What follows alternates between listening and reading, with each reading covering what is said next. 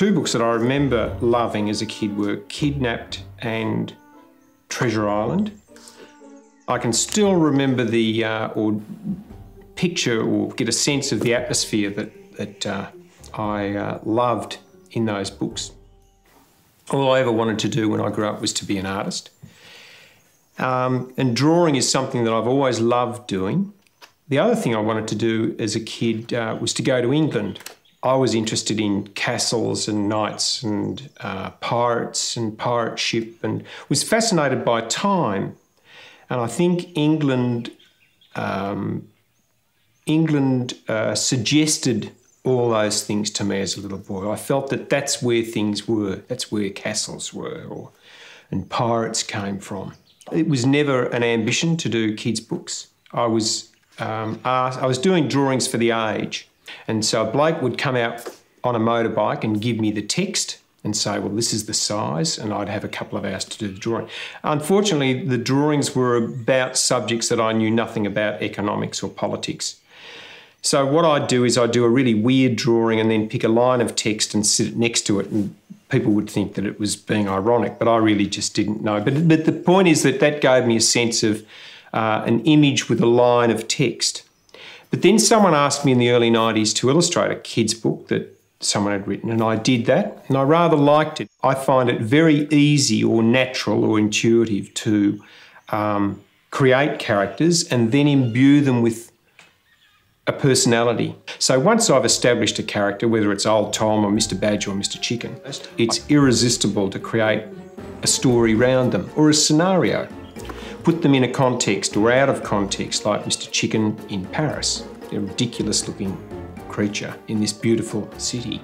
I actually thought of Mr. Chicken going to Paris when I was in the bookshop of the Louvre, and I thought, how marvellous if he came here.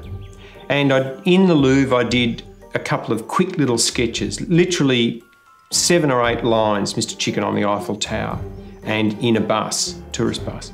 When I came back, showed them to my editor, and she said, there's a book in that, just do it. But it was a love of Paris. I mean, how could you not think that place is marvellous?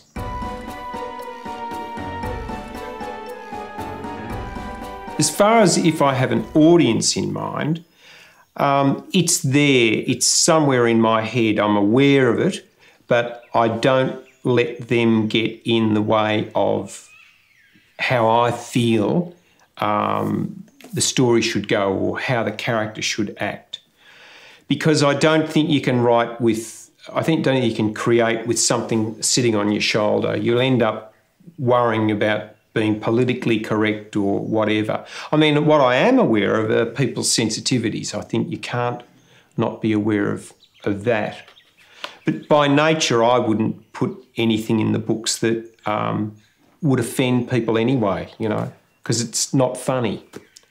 And I don't set out to be funny in the books, but I don't know, there's something that ends up, I suppose, I suppose with a character like Mr. Chicken, I could hardly say it was, serious.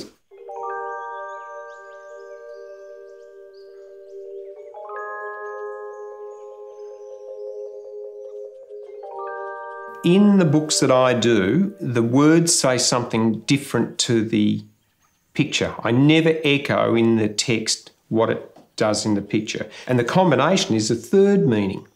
So in the Old Tom books, Angela Throgmorton one day is doing the vacuuming and she hears a knock at the door. She goes to the door, looks outside, and there on the doormat, you see a basket with Old Tom in it. But the text says there on her doorstep was a baby monster. So she picked him up and carried him in. So the picture's what the kids see. The text is from the adult's point of view. Kids, they're very brainy. Right from the word go, they know that what I'm saying is that this woman thinks of him as her child. She's adopted him. And that, to me, is the irresistible thing about doing kids' books, that I'm in charge and create this whole world kids are privy to without, patronising them, because they have to strive a bit, My best time of the day is the morning. I get up very early. My working environment is pretty chaotic, in fact. There's a certain sort of chaos. I actually love the feeling of paint and ink and stuff. Inevitably, it boils down to me sitting in a chair with a drawing board on my lap. And the drawing board that I use, in fact, is the drawing board that, as a 5-year-old, I'd sit up in bed and draw on. It's just, I'm so used to it. It's got nearly 60 years of scribbles on it. I use pen and ink. I never do sketches in pencil. I never go over things because I rely on the freshness of the line. I work hard actually to make it look easy. I have a flurry of activity where I feel inspired and enthusiastic. Then inevitably it dries up. That doesn't worry me now because I'm aware of the rhythm of it. So what I do now is just go to my sketchbook and just draw my way out of it. And what it is somehow, it's exquisite, that moment when your eye and your head and your brain and your hand are all working. It's a real marvellous partnership and you're off. Forget about the hard work or what some dumb critic says. And that's the thing that brings you back to it, or with me.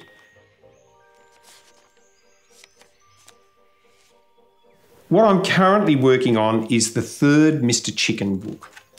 He's going to Rome. It's an irresistible combination for me to have this mad character in this fantastic place. And of course, it gives me the chance to really have a go at doing elaborate drawings of the Trevi Fountain and the Colosseum and all the other, St. Peter's, but with Mr. Chicken somewhere in it. I still get letters from parents and kids and sometimes funny photos with their little kid standing in front of the Arc de Triomphe holding up a picture of Mr. Chicken at the Arc de Triomphe. And I love the idea that by the end of the book, whoever reads it can actually feel a little bit of the enthusiasm. I would like to think that I can generate a bit of enthusiasm for these places somehow.